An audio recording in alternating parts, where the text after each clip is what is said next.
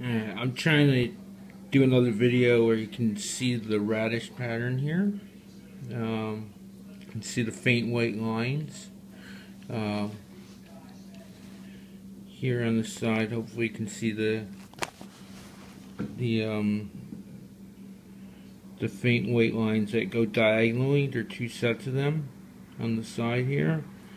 On the back, oh, cut my finger again, carving.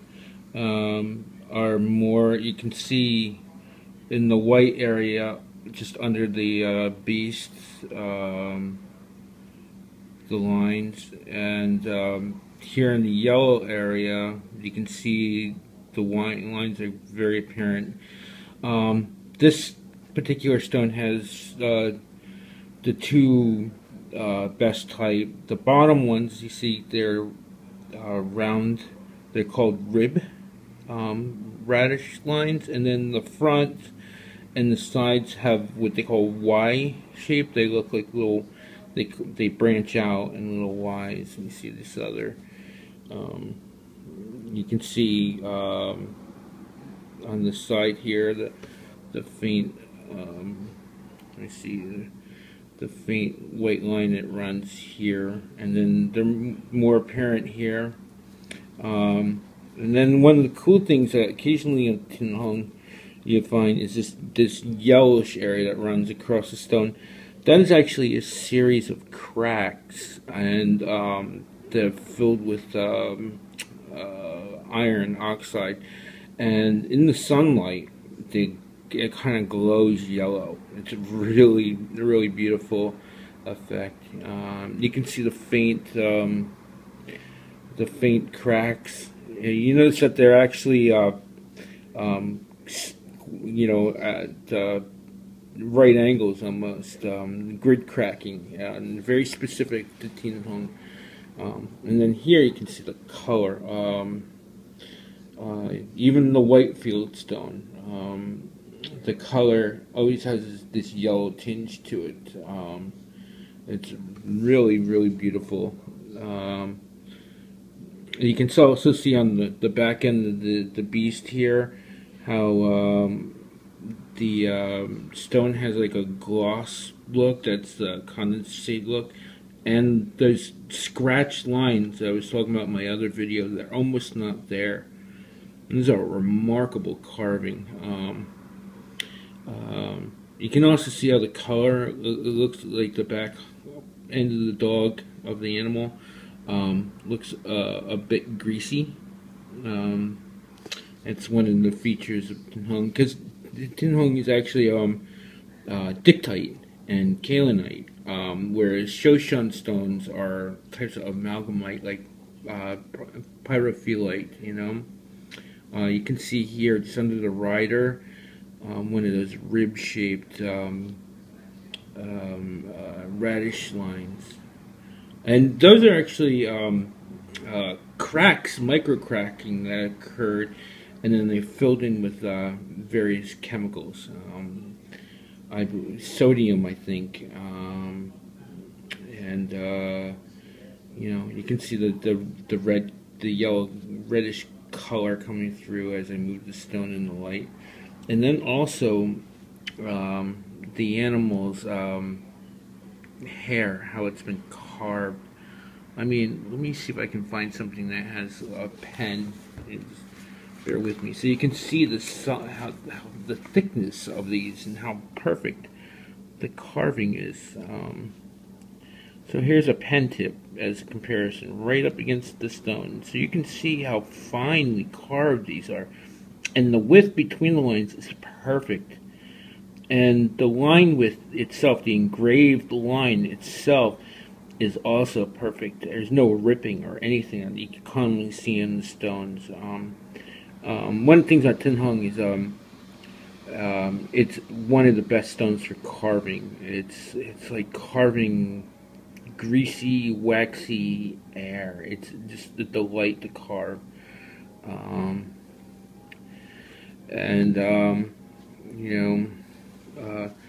It's an amazing. They're amazing stones.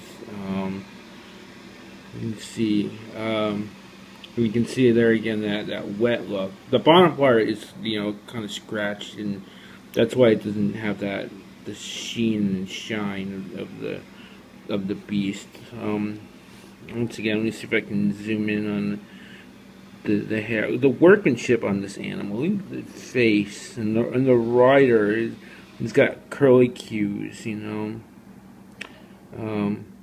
in the tail.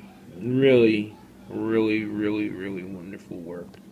And then inside the animal's head are these black sphericals of pure iron. You know, that's because the stone, I believe, is electrical in nature. That's the white radish on the front here, right in here. That's like an electric field, you know, roiling electric field, and the stone is separating. The electric current is causing the iron to condense, you know, and form these. And you can see sometimes like stones will be like clear on one side and have all iron compounds on the other side, and you'll have like a central line that traverses it, and you can see like little arcs and curves with like pathways filled with just little iron and hematite globules, you know.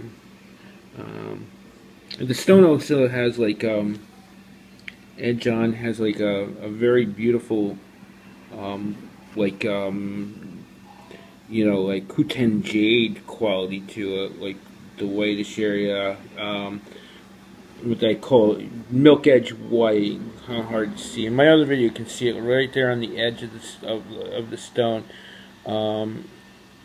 You can see just like when you have milk in a glass, along the edge of the milk where it meets the glass, the milk's kind of see-through a little, and that's what I mean by milk edge white. And fine jade has that quality throughout the entire stone. And that's the thing about these Blythian stones, as fine as the finest jade. And that's why they're valuable. You can see here the ear has that milk edge white color, and the knee of the beast. This is just a wonderful, wonderful stone. Let me see the bottom there, so you can see the central crack. The thing about cracks, generally, the deeper you go in the stone, the darker and more brown the cracks will be. Whereas the cracks that usually occur on the outside of the stone when it's found are generally blood red or purplish red and very, very fine. And then also the stones will always get lighter towards the center, you know, and so you can also tell its placement within the parent body. And then along the creek where these are found, you can by the different features you can tell where the stone was found along the 2-kilometer long pathway.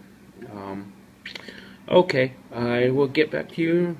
Stay tuned for my next videos, and tra-la-la.